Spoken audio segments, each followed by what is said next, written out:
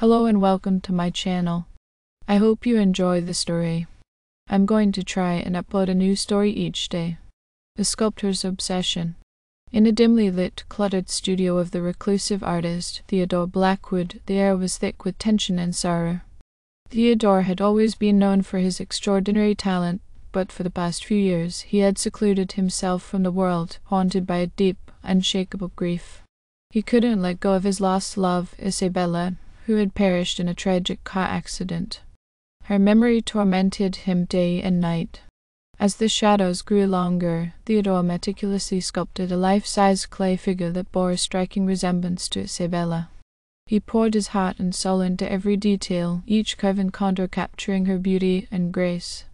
His obsession was all-consuming, and he hardly ate or slept, driven by an insatiable need to recreate the woman he had adored. As the weeks turned into months, Theodore's obsession with his sculpture only intensified. He would sit before it for hours on end, whispering sweet words of love and longing. But the lines between reality and art began to blur. He would sometimes feel the warmth of Isabella's hand in his, hear her voice whispering his name in the quiet of the night. It was as if she was reaching out to him from the depths of the clay.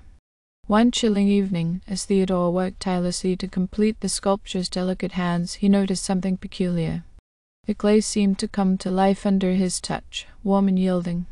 It felt like flesh, and Theodore was convinced that he could feel a pulse beneath his fingertips. Terrified yet entranced, Theodore continued to work on the sculpture, his obsession evolving into something beyond the realm of art. He no longer sculpted from clay but from his very soul. His longing and despair fused with the figure, and it seemed to absorb his emotions, growing more and more human with each passing day. One night, as Theodore slaved over the sculpture in a feverish trance, he suddenly heard Isabella's voice echo through the studio. "Theodore, my love," she whispered, her words like a gentle caress. He looked around, but there was no one there except the lifelike sculpture that now stood before him. Theodore's heart raced as he watched the clay figure step down from the pedestal. Its eyes, once lifeless, now glowed with an otherworldly light. "Isabella," he stammered, his voice trembling. The sculpture nodded and extended its hand to him. "I have returned for you, my love, but you must complete me. I need your heart, your soul, to be truly alive." Theodore's obsession had led him to the brink of madness, but he could not resist the beckoning of his beloved. With trembling hands, he took the sculpture's outstretched hand. As their fingers intertwined, he felt an overwhelming surge of pain and euphoria, as if his very essence was being transferred into the clay figure. As Theodore's life force flowed into the sculpture, he watched in a mix of horror and fascination as the clay transformed into living, breathing flesh.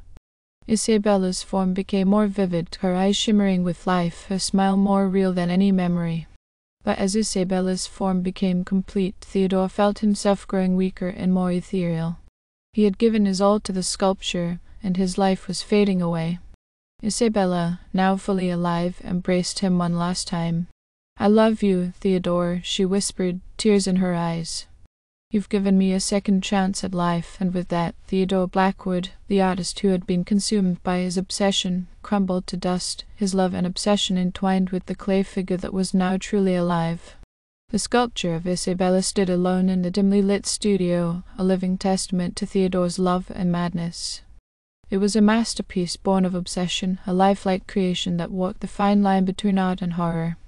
And as the first rays of dawn broke through the windows, it whispered softly, "I am your masterpiece, Theodore. I am your obsession." The sculptor's obsession had not concluded with Theodore's sacrifice. In the days that followed, Isabella, now living, explored the world outside the studio. She retained the essence of Theodore's devotion, and as she interacted with the living, she discovered the power of her newfound life. Isabella's beauty and charm were irresistible, and those who encountered her fell under her enchanting spell. She could manipulate their emotions and desires, bending them to her will. Her obsession with Theodore's love was replaced by an obsession for control and adoration. It was as if she had become a succubus, drawing people to her and draining them of their life force to sustain her own existence. As the townsfolk fell under Isabella's spell, the once thriving community began to wither and decay. People grew pale and hollow-eyed, their lives consumed by the insatiable allure of the living sculpture. No one suspected the true source of their suffering, believing it to be a mysterious curse that had befallen the town. Only one person saw through the facade, Emily, Theodore's sister. She had always been close to her brother and had grown increasingly worried about his seclusion and obsession. When she learned of Theodore's disappearance, she decided to investigate, unwilling to accept the curse as the sole explanation. Emily entered the studio, guided by her unwavering love for her brother and the determination to uncover the truth. As she examined the lifelike sculpture, she felt the eeriness that hung in the air, and she realized that there was something deeply wrong with the creation. Isabella, sensing Emily's presence, turned her enchanting gaze toward her.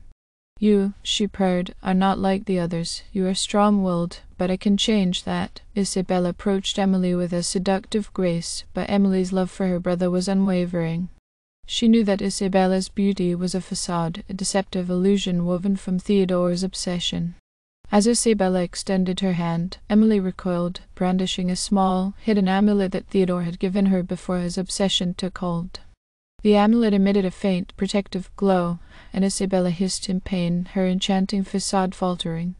Emily, with determination in her eyes, chanted an incantation passed down through generations of their family, a spell that could break the hold of Isabella's enchantment.